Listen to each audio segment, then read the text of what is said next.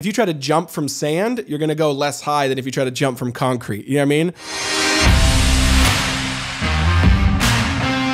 What's up, guys? Welcome to another 5-Minute Fatherhood. So what do you do if you find that within your kids, there's one of your kids or more that are just really highly sensitive? How do you handle the highly sensitive child?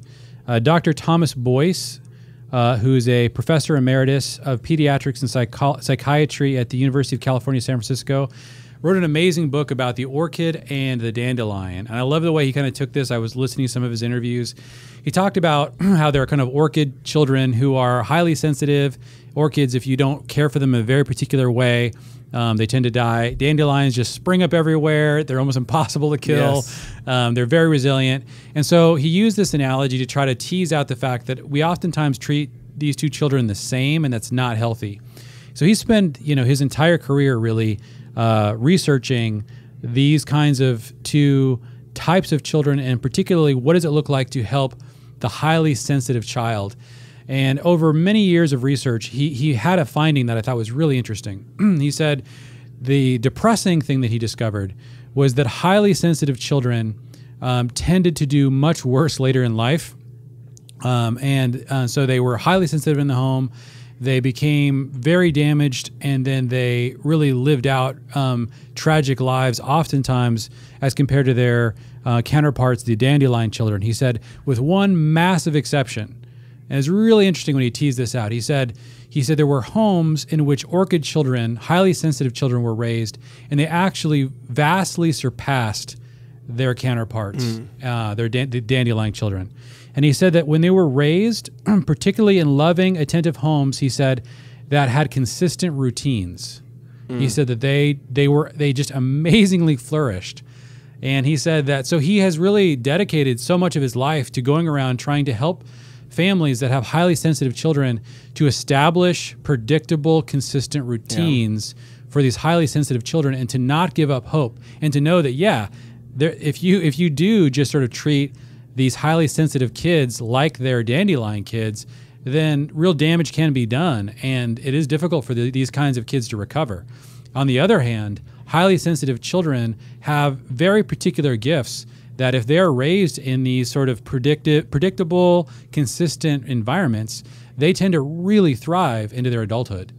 And you guys know that one of the things that Jeff and I and at family teams we talk a lot about is the idea of establishing a 7-day rhythm for your family. And man, I cannot stress enough, if you have highly sensitive kids, it's so important that you establish a consistent rhythm for them, because they really thrive in the ability for them to understand their environment, for them to feel safe in their environment. And then they just all these parts of them start to unlock. And if they're constantly feeling unsafe, they're constantly feeling like they have to protect themselves in different ways, these sensitivities can really create a situation, as Dr. Boyce is talking about, where long-term they just can't thrive. And so this is why we just emphasize it's really important to think about this. Are you establishing really consistent rhythms as a household? And are you crafting an environment in which your sensitive kids who have these kinds of gifts can really unlock and flourish? But Jeff, how have you guys thought about this one? Yeah, no, I agree. I think it's just so important. We can't hit that enough, that when we say routine, we don't mean rigid. We mean like things that your kind of life can anchor down in and swirl around. That's the difference, right? And without that, you lose the meaning, you lose the purpose. It's kind of like a launching pad. I feel like giving people something to put their teeth into, especially your kids, allows them to then launch farther. It's like a stronger felt. Like if you try to jump from sand, you're going to go less high than if you try to jump from concrete. You know what I mean? And so I think routines, and sometimes they're those firm foundations that allow you to jump higher, actually, which is exactly, I think, what this is saying. And so I think just think of those, be creative, experiment. And that's what I would say is experiment with those, but kind of also work backwards. What do we want it to look like? How do we want our home to feel? What do we want it to do? And then can we work backwards from that, right?